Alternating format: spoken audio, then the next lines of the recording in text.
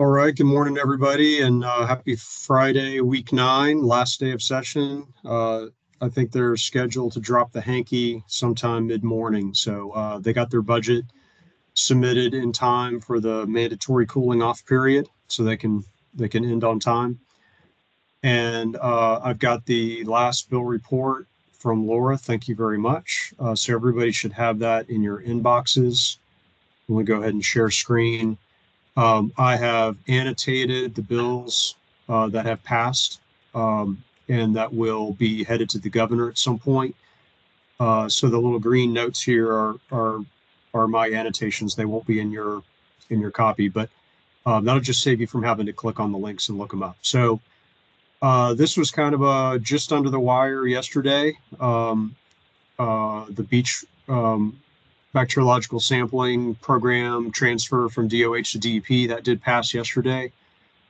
This happened with one of these procedural moves. I think I mentioned last week that if a bill has made it through at least one committee in one chamber, it completely passes the other chamber, then it can be pulled out of committee, laid on the table, and in this case, the Senate version I think is what was picked up by the House and passed, or maybe I have that backwards. But anyway, it was done in a procedural move yesterday.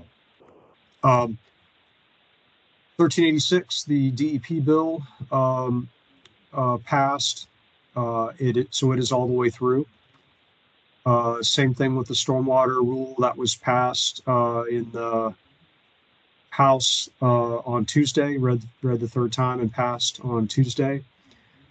This is another one where the House ended up taking up the Senate version. At the end of the day, they were identical versions, but the House did take up the Senate bill and pass it on Tuesday. The funding bill. So this is the one with the Seminole Tribe Compact. I have done an outline of all 15 sections of this bill to kind of outline where all the money is going. Laura, I'll ship that outline to you after the call so you can send that out with the budget highlights. I think this is worth folks looking at. This is the one that had the water quality work program in it in its first version, creating a new water quality work program. It doesn't have it in the past version, but it does have something like a water quality work program light. It does have a multi-year project implementation component to the water quality improvement grant program. And there are additional criteria for multi-year project implementation. So, and new reporting requirements for progress of multi-year projects. So I think, just reading the tea leaves here, and it's going to take a lot of time, I think, for people to fully unpack this thing and understand everything in it. But and how it's going to be implemented. But it seems to me that the water quality improvement grant program is being fashioned into a water quality work program type of structure. So again, I've got an outline of that. I'll ship that out. Once we get more detailed analysis, or if you want to read the bill analysis, you're welcome to. But once there's more understanding of the implementation of this, this will be something we'll be working on in the off season for sure. So that's 1638. The mitigation bill, 1532 passed. Lots of little tweaks in here to wetland mitigation banking. So please take a look at that if you are in that space or interested in that. The water well contractor license bill passed. And now we're starting to get into companions. So there's mitigation by True Now, ratification bill. Okay, so this is one. Now we're starting to get into some dead bills. I'm not going to go through all of the dead bills. Basically, everything passed here is dead. But I am going to mention a couple that were on the verge of passage, and they seem to have died. So one of them is the bill that has the stormwater side slopes, and also has a tweak to the pollution liability for permit holders that are in compliance. And this would have shielded them from third-party liability. As it made it through both the House and Senate, it was moving through on party lines, but it appears to have died in the House inexplicably with no final vote, which either means they ran out of time or the noise generated by the trial attorneys somehow got this thing killed. And I think I will stop there unless people have questions about bills. I think everything else on here is dead. So just these handful of bills at the top in the environmental list are the ones that pass. Any questions on bills or bills who passed or died? Okay. Hey, sorry, Jeff. This is Yeah, Jerry Howalt. The mitigation bank proximity, that died. Mitigation bank proximity. Will you help me? I need another word or two so I can understand what you're saying. There was a bill. It's at the bottom of the list that had a proximity factor so that you could use mitigation credits outside of the basins. Oh, I think that may be in here. Oh, did they combine it? Let me. Authorizes in such basins requires specified. Oh, I know what you're talking about. Being able to use the basin next door. That one. Yeah. Okay. Yeah. I think you're right. I don't think that's in here. Or I'm sorry. I shouldn't have said. I think it's in here. I don't think it's in here. And I think it has. It must have died. Keyword search.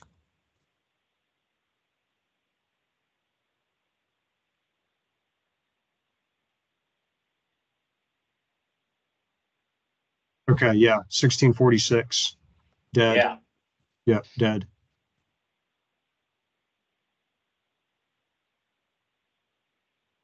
Any other questions about bills?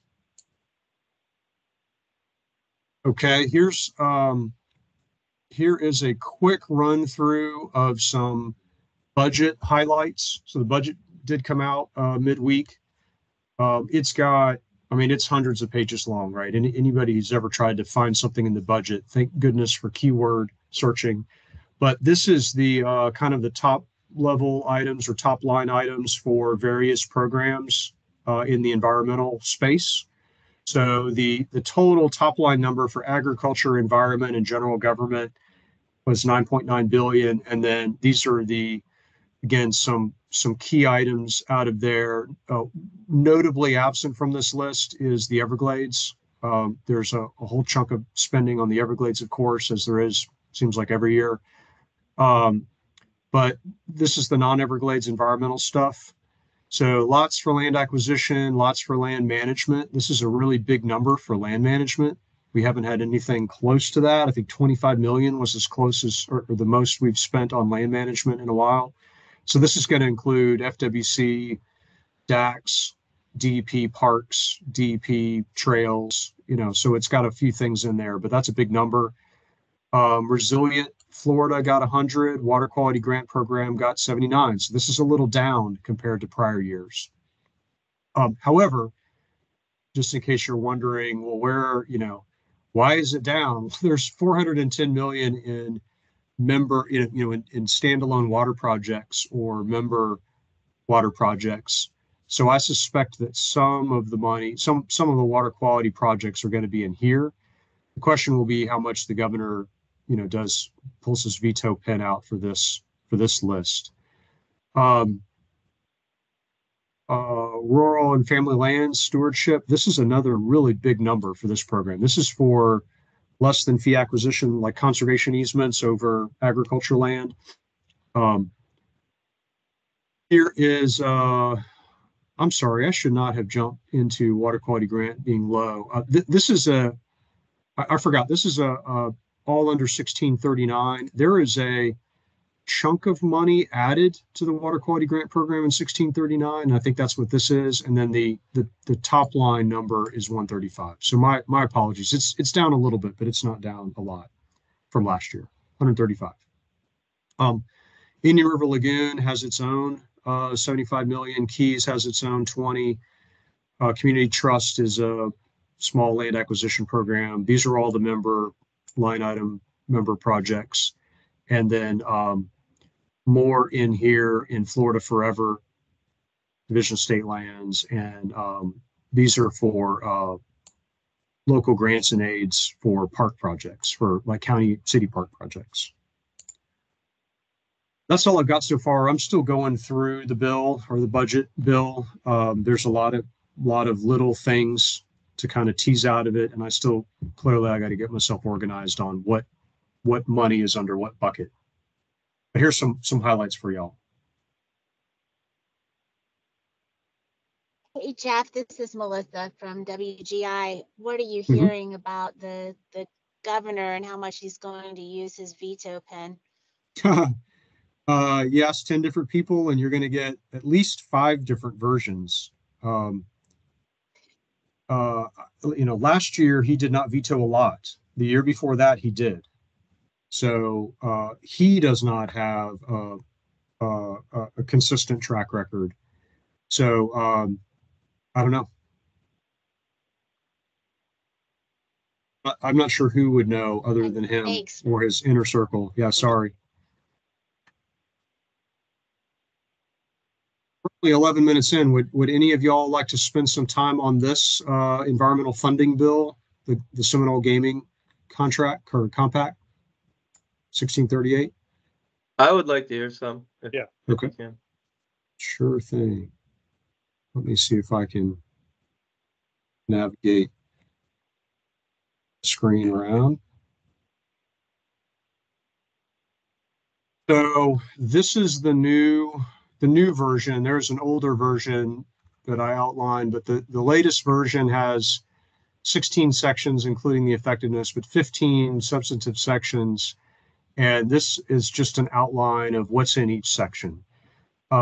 So no analysis here, just a straight outline. So the first one establishes the legislative intent.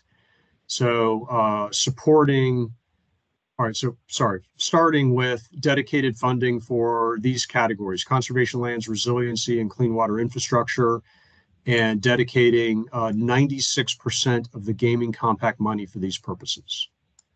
Also in the legislative intent are, kind of the clear, compelling interest, legislature supports kind of language, the value of land conservation in support of the wildlife corridor, improving and supporting land management for parks, trails, etc., addressing sea level rise, and dealing with, and these are kind of the legislature's words, the funding gap for water, clean water infrastructure. And so what you'll see is that 96% is then split into these categories. And this is why there was leftover money that's thrown into the Water Quality Improvement Grant Program. Is there's a formula approach to the gaming compact money. It's 26% or 100 million, whichever is less, I think. These are all capped at 100. So there must have, there's more money. So the way this is set up is you're going to get 26% each or 100 million each, and then whatever's left over goes into the Water Quality Improvement Grant Program. So that's the formula. So that's why you're getting 100 million each one of these categories, and then 76 million this year is into there, which means there's 376 million is the 96% chunk of the gaming compact money for 24-25. So far, so good? So Okay. wait, Jeff, just wanted to clarify that. So 96% of the money that the Seminoles are given is going to this, or 96% of the funding is being allocated? No, 96% of the entire gaming compact revenue to the state is going to these things. Sure. The other 4% presumably are administration or whatever. I don't know where the other 4%. Thanks. All right. Now, if before everybody gets excited that this is another 300-400 million a year on top of what's normally being spent a year, normally when these dedicated funding sources come in, they end up displacing other general revenue. So it's too soon to say whether this is additive or just a funding replacement function. Okay. so now a couple of new programs. There are a couple of new things in here. One is the Local Trail Management Grant Program. Of course, I created an acronym. I don't know if anybody is using it, but I just didn't want to repeat that. So this is it's grants and aids to local government. It's so local governments can apply for grants through this new program to add county or city, just non-state trails that can match up with the state trail system. All right, so your priority is to support the Florida Greenways and Trails program, and if local government is connecting trails up to the Florida Greenways and Trails program, then it can get money for those the creation of those trails and the maintenance of those trails. And the local governments can get O&M money to support pieces of the Florida Greenways and Trails, designated trails that are within their cities or counties. And then there's priority for anything related to or connected with or can provide extra land for the wildlife corridor. All right. Okay, next section is wildlife corridor. It creates a couple of new one new way to secure corridor rights through voluntary agreements with landowners, and it allows the use of compact money to pay for those agreements. So this is less than fee acquisition. It creates a land management uniform accounting council. And it's charged with recommending, you can see it here, most efficient and effective use of land acquisition and land management funds. I'm sorry, land management only, not land acquisition. This is for land management. And they got to send a report to the governor's office and legislature by January of 2027. Water quality improvement grant program. So this is where it's adding the multi-year component to the current grant program. So kind of like a water work program light. It will add multi-year project implementation to criteria. So you are going to get a benefit in the water quality improvement grant program if you are proposing something that is part of a multi-year project or multi-year program. It does require some new reporting for progress. And if you are not awarded in a prior year, there's another criteria for kind of bumping you up. If you miss a year, you get to add that, that's another criterion in the overall structure. I don't know whether that's going to automatically bump you into the money, but it's additional criteria that's being added. So those are tweaks to the current water quality improvement grant program. All right, the rest of these 6 through 15 are non-recurring funds that are coming out of the gaming compact, by the way. And so there is actually a bunch more than 379 because all this other money is also in there. This is non-recurring. So one-time money to University of Florida, $2 million. You got $5 million for Florida Gulf Coast. And then check this out, another $150 million for Florida Gulf Coast University for 2 different studies. $100 million non-recurring to the Department of Financial Services for land acquisition. That's a new one. Didn't know they were in the land acquisition business, but they're getting $100 million. $4 million is to kick off the local government trail program. 32 non-recurring to DEP for parks, 32 non-recurring to DAX for lands, 32 non-recurring to FWC for species and lands, 100 million non-recurring to the sea level rise resilience plan, and 79 non-recurring. Okay, so I'm sorry, I need to go back and restate something. So when you have a statutory formula like this, what they're doing down here in these non-recurring sections is they are divvying up some of this stuff. So I misstated, I misspoke when I was wrong when I said this is additional. This is actually divvying up. Sorry about that.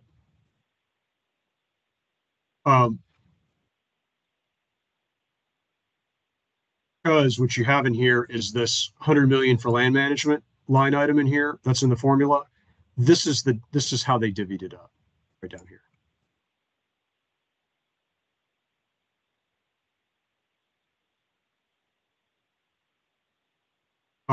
This may actually be new. I'll have to double check. I'll have to do the math. Anyway, there's a lot in here. This particular line item is really interesting to me, just in the pure, kind of handout. It just looks like a boondoggle. 150 million to study the health and ecosystem of Lake Okeechobee for Florida Gulf Coast University.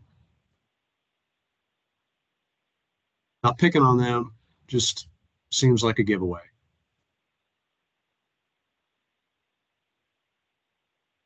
Those non-recurring are all greater than any of the 300 million above, though, and the 79. Yeah, if you do, Gary, I agree with you. And that's why when I was looking at all this, I thought maybe there is definitely extra compact money besides this. Or there's extra money being put into 1638 that is not coming from the compact. But 1638 has all of this in here.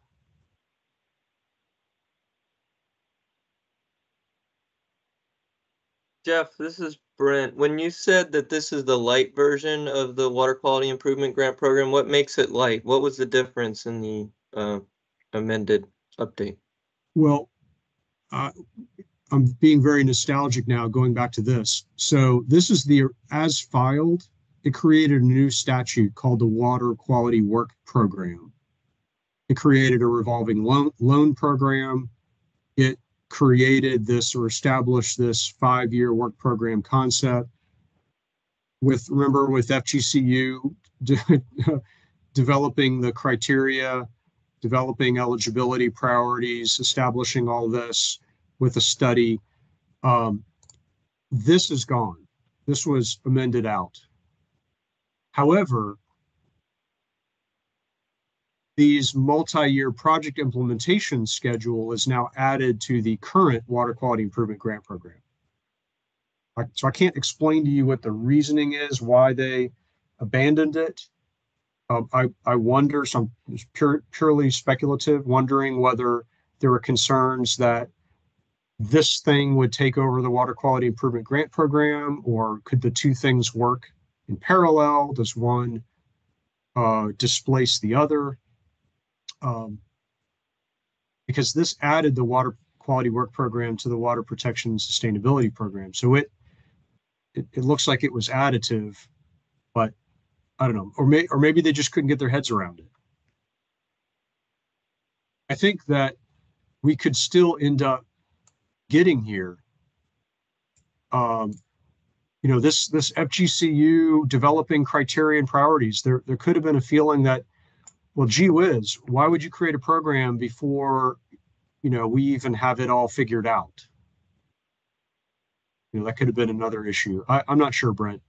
I was a little disappointed to see it come out, but I also had a lot of when I read this thing for the first time, my eyebrows shot up just because of it did seem a little half-baked, and it set a university in charge of creating the criteria and priorities for it, which I also had some concerns about.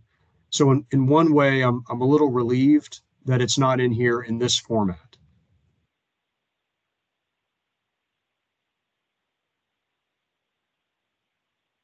So I'm calling it light because it's got this multi-year project implementation in the new list of criteria under this program.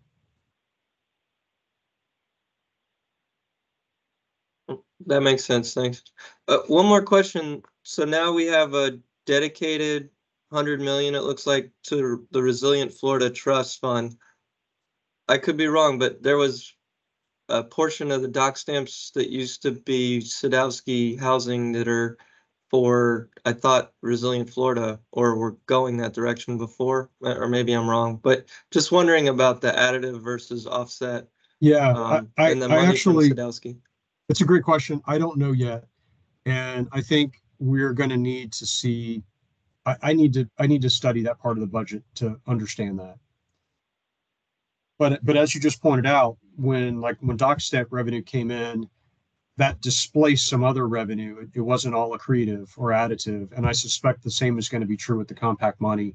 And this will be the first year where compact money and dock stamp revenue and Sadowski money, are all going to some potentially overlapping purposes. So I haven't figured out yet what the split is. I think we need to do a little more research to the Lee County, Florida Gulf Coast operation. The conference, Water Resources Conference, the end of January. Obviously, they were working on getting some of these types of funding, and they're structuring themselves to be the water resources of the 11 universities. And so somebody but like Rick Barber has enough time maybe to go dig into it and report. I've visited the campus just because I was down there, had a reason to do it. And I think I could jog around the campus and not break a sweat. and not because I'm fit. It's not big. Kind of created. I mean, I don't know how new it is. I know it's new. I don't know how new. A lot of it was under construction. It's a good operation. Hey, Jeff, before we jump off, could you go back and kind of explain the final disposition of the stormwater rule? Oh, yes. It's passed. And the version of so the latest changes that were adopted in the I know I'm going to mess this up if I try to guess. And I've got a coin flip, and it's one or the other. But there were some. The last changes were made in either the House or the Senate. Doesn't really matter for the purpose of this conversation. And then those changes were adopted by the other chamber. So at the very end, a couple more tweaks were made to bring in or grandfather some additional categories of projects that either had PUDs or had ecosystem management agreements or had already planned out projects. Those were grandfathered. And then the water quality standards in section 8.3 of the applicant's handbook, the time was extended from 12 to 18 months where you could get your application complete by 18 months of the effectiveness date and still not have to meet the new water quality standards in 8.3. Now, I don't know that it's going to be 6 additional months, because the other thing that got changed is the original bill draft had an effectiveness date of July 1, and the as passed version said it's effective upon becoming law. So depending on when the governor signs it, that will start the 18-month clock. All the other provisions of the rule will become effective when the rule is signed. And what I mean by that is a new project coming out may not have to meet the water quality standards, but they're going to have to meet the new O&M requirements, for example.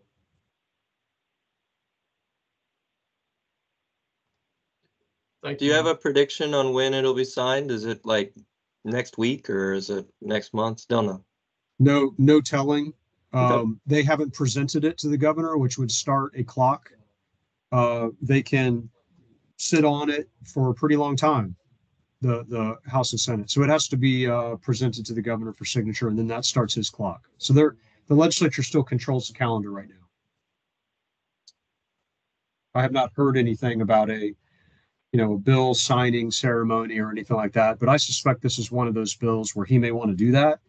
And so there'll be some coordination between the governor's legislative office and the legislature on when it's presented so he can do his thing.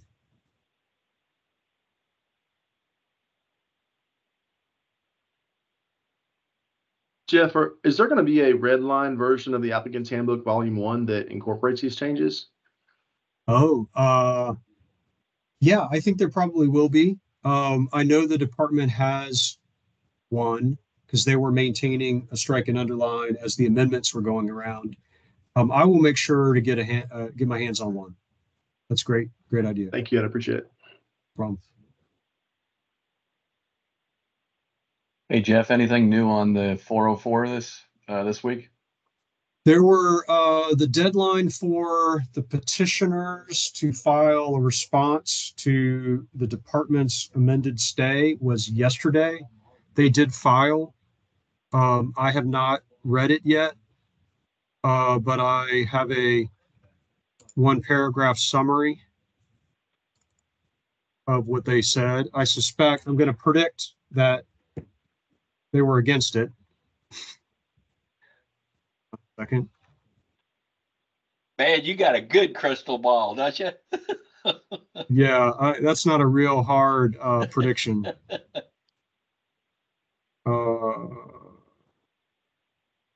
Yeah, Center for Biological Diversity is opposing the stay. Sorry, I didn't even have a paragraph. I had a sentence. It is unclear at this time how long it will take for the court to rule on the motion for the stay or the other remaining counts of the litigation. So, he didn't act on the entire case. He acted on a portion of the case when he vacated the rule or the decision. This action on the stay, he can sit on that for days, weeks, or months. Yeah.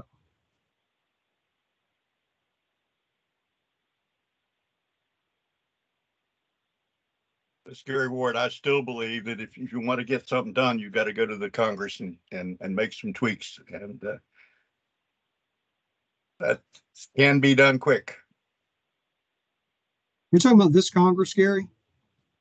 Well, they certainly. I'm just wondering which Congress you're talking about. Is there a Congress of the Conch Republic? You keep open.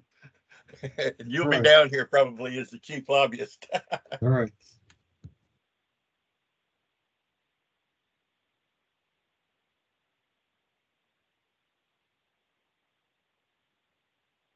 I can't think of too many things this Congress can agree on, and I am certain that one of them, the regulation of waters in the United States is not going to be something they're going to agree on.